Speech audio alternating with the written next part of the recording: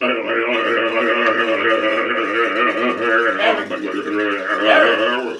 What? Did you get into the sugar? I like sugar. I like candy. That was for the next video. That's a lot of sugar. Well, yeah, it's for sugar glass. Stop. You mean theater glass? The stuff that breaks like glass without hurting you? Yeah. So you're going to cook. Well, a chemist really is just a glorified cook. Or a cook is a glorified chemist.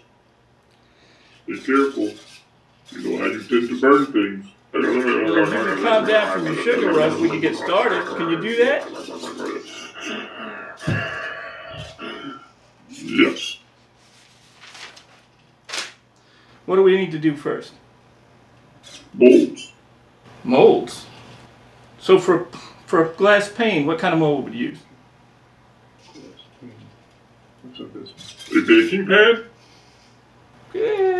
Okay, what recipe would we use? 3 1/2 cups of sugar. 1/4 teaspoon cream of tartar to prevent crystallization by making it more acidic. 2 cups of water. 1 cup of white corn syrup. Boil to 300 slowly while stirring.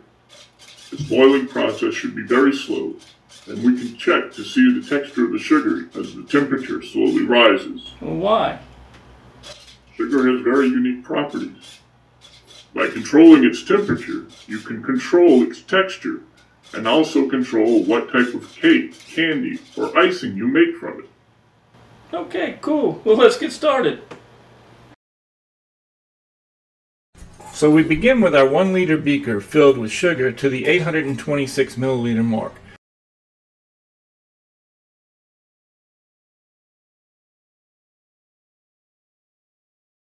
Pouring it into our Pyrex measuring cups, you can see that this equates to about 3½ cups of sugar, which we add to a large pot.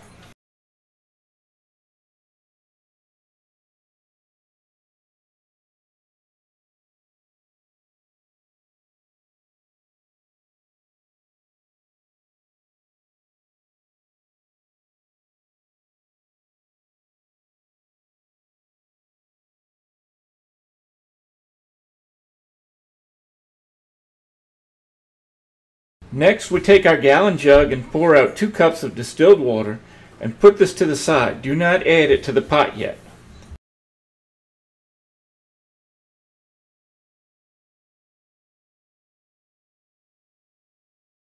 Before adding the water, we measure out 1 cup of white corn syrup.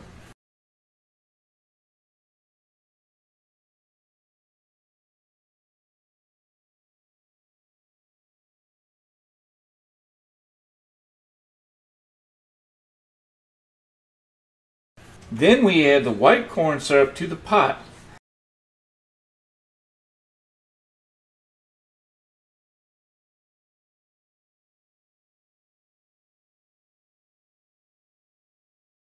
To ensure we remove all of the corn syrup from the measuring cup, we rinse it out into the pot using the 2 cups of distilled water we measured out earlier.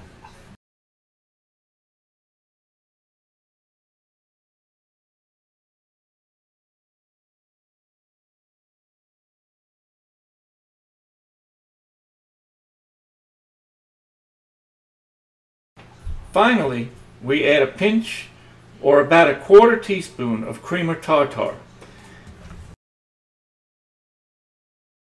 Then we add our pot with our solution in it onto the oven and put it on a low heat. Now, while our sugar solution is slowly heating up, we lay out a baking pan for our mold.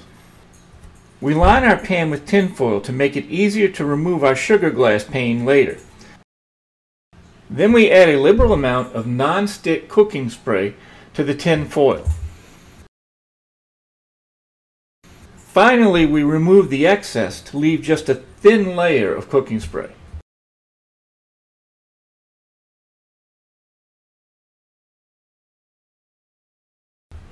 Next, we increase our heat to a medium-high level and stir with a heat-resistant ladle. If you look at your thermometer closely, you'll notice that your temperature scale is labeled. For a chef, this is very important. A sugar solution cooked at 230 degrees Fahrenheit or 110 degrees centigrade is at the syrup or thread stage and might be good for something like cotton candy. At 240 degrees Fahrenheit or 116 degrees centigrade, it is at the fudge or softball stage. At 302 degrees Fahrenheit or 150 degrees centigrade, we are at the hard crack stage. This is the sugar glass stage. So we can see that as we go up in temperature, we also increase the hardness of our candy. Later, we will look at the chemistry behind this, because there is a reason for it. And just a hint, it has something to do with water. The sugar solution will eventually begin to boil and produce a large amount of water vapor. This solution will begin to thicken as the water boils off. The solution will also begin to caramelize or turn yellow as it approaches the 302 degrees hard crack stage. At 302 degrees, we remove the pot from the heat and pour it into our mold.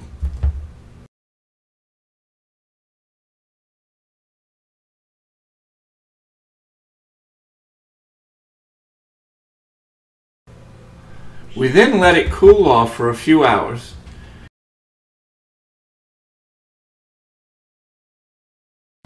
And using the tin foil, lift the glass pane from the mold or pan. The end result is our yellowish but clear sugar glass pane.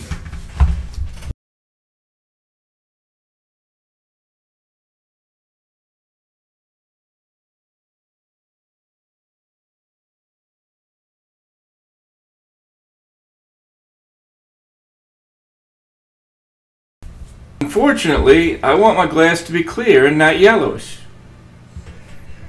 Wait, sugar is made from beet, and maybe beet sugar will give a clearer result. Wait, you idiot. Be quiet, I know you didn't eat it all.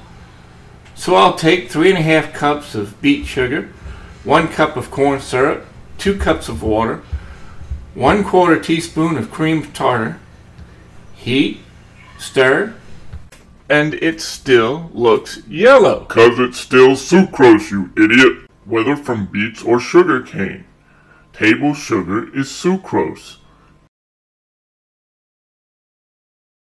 meaning it is a disaccharide made of the two sugars, fructose and glucose. The outer carbons of these two sugars are connected to an oxygen, making it an ether. This is very important when we are making sugar glass. An ether bond is a carbon-oxygen-carbon linkage bonded at an angle of about 110 degrees. It is important to note that ethers are very stable and hard to break apart. And ethers undergo but one type of reaction, and this is cleavage by acid. So cream of tartar is acidic. Actually, it's potassium bitartrate. And under heat, it will attack some of the sucrose molecules at the ether location and separate the sucrose into fructose and glucose. Crystallization occurs between like molecules, or between sucrose and other sucrose molecules. But by replacing sucrose, there are fewer sucrose molecules to bond back together. The corn syrup also helps prevent crystallization because it contains maltose, and maltose further inhibits sucrose-sucrose bonding. So why the water? Because sugar and water are both polar, and polar molecules attract each other. For water, the oxygen portion of the molecule has a slight negative charge, while the hydrogen side has a slight positive charge. Sugar is also polar, and hence water is good at dissolving sugar. Sugar has multiple OH groups, which are polar, and hence multiple polar sites to react with water. This is important because sugar does not melt, it decomposes with heat, much the same way that wood does.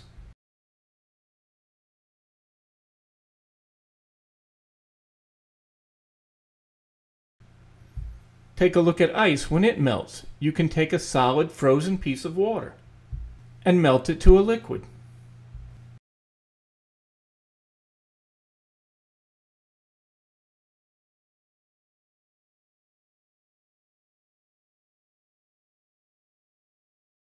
And when you're done, you can freeze that water back into a piece of ice.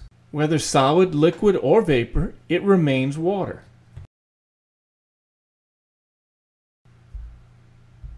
Watch when we heat sugar with an intense flame. It immediately turns yellow and then brown. It caramelizes, a step that involves hundreds of chemical products including fructose and glucose, as well as condensation, dehydration, and polymer formation. You can see vapor being given off, as oxygen and hydrogen form water vapor, along with other gases including carbon monoxide. As the breakdown of the sucrose molecules continue, it turns black and eventually stops boiling and releasing gas, until we are left with a carbon ash similar to burnt wood. And we can visually see that sugar does not melt, it decomposes. So we need the water to act as a solvent to dissolve the sugar. So why do we need heat? First, because molecules that are heated move faster, increasing the rate at which water and sugar molecules collide. And second, boiling the solution slowly removes the water molecules from the solution, allowing sugar molecules to get closer together and form a solid.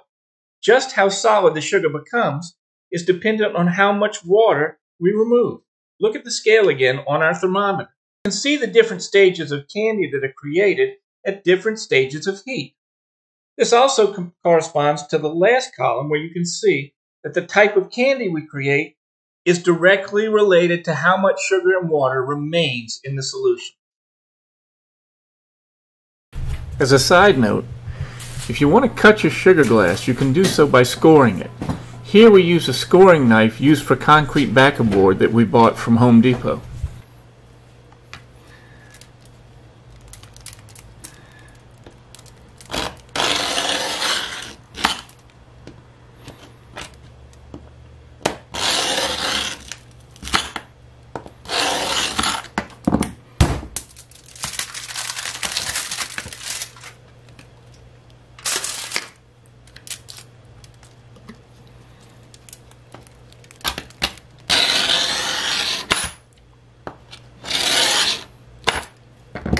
So Eric, look what I've got.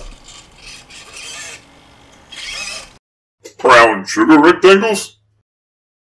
No, breakaway glass. Looks like brown sugar to me. I get it. I know that a sugar pane is boring and it's still brown, but next week we'll use isomalt to make it clear, and we're going to make a mold so that we can show people how to make sugar glass whiskey bottles and sugar glass shot glasses, so they can use that for their Halloween decorations next month. So say good night, Eric. Good night, Eric.